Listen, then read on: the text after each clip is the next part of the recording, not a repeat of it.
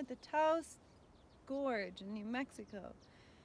And just waking up with some yoga practice feels so good. So I'm gonna lead you through a couple exercises. It's good to get your feet about hip width distance apart and starting out the day with a straight spine. So let's really engage the quads and tuck the pelvis a little bit forward and under.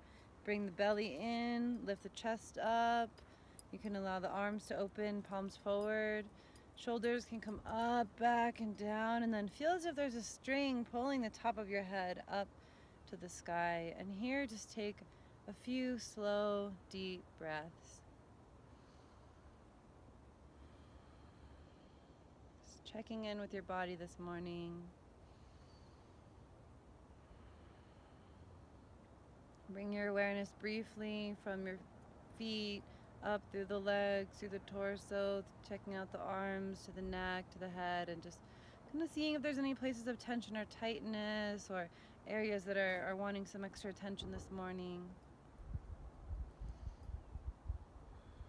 And then inhaling the arms out to either side, bringing them together. I like to interlace the thumbs and really reach the fingers up to the sky.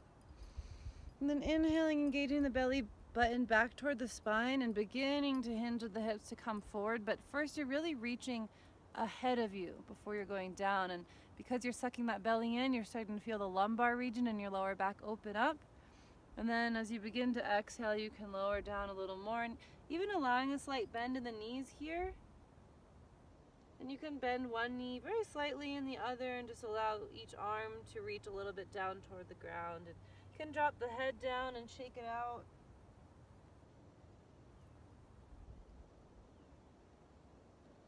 And then inhaling, bringing the hands onto the knees and extending that back out flat, forehead reaching forward, and then inhaling to come back up to standing, and inhaling the arms up and exhaling the arms down into prayer pose in the center.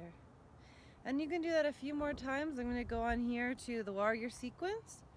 So bringing the left foot forward, stepping the right foot back is a little bit at an angle, bringing a bend to the left knee directly above the ankle, inhaling both arms up. And here we're going to scoot the left hip back and the right hip forward a little bit, so you start to feel a stretch in that hip flexor.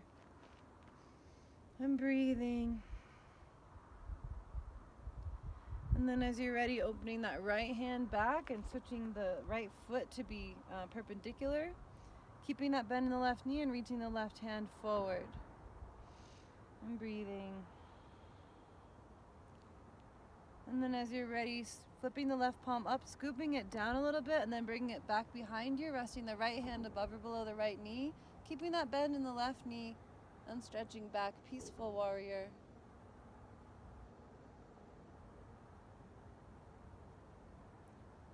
And then bringing the left elbow down to the left knee and reaching the right hand up to the sky, side angle. You can also bring that right hand above it, like in front of the head, reaching out in front of you, so you have one long diagonal line from the right fingertips down to the right ankle. From here, bringing that right hand down to the ground, option to drop the right knee to the floor here too, and stretching the left hand up to the sky.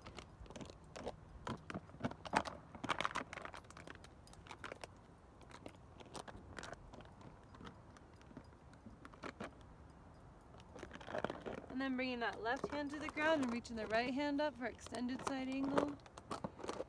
And breathing. Following that right hand to come back up, bringing the 2 feet together. Inhaling the arms up again. And exhaling, palms to center. And on the other side, left foot steps back. Right foot comes forward, bending the knee. Inhaling the 2 arms up for warrior 1. Right hip scooches back, left hip scooches forward. Inhaling, and on the exhale, opening left arm out back, left foot becomes perpendicular, and stretching opposite hands in opposite directions. Dipping the right hand up and bringing it back behind you.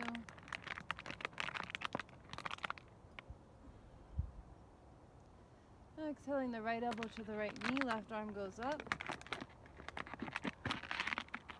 Allowing that left hand to reach forward above the head. Bringing that left hand down to the ground and the right hand goes up toward the sky.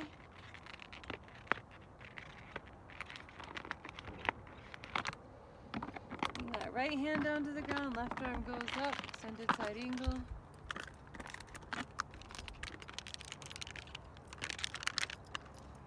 And coming back to center. From here, if you want, you can do a little vinyasa as well. Reach the arms up. Coming down, reaching forward, hinging at the hips. 2 hands to the ground, stepping the feet back, bringing the shoulders above the wrists, lowering down halfway, lifting up into upward facing dog, and then tucking the toes under, lifting the hips up and back for downward dog, paddling out the legs here.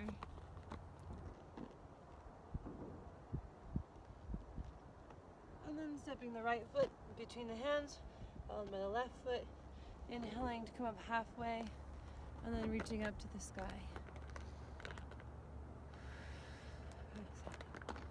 And you can continue doing that as many times as you like. Have a great day.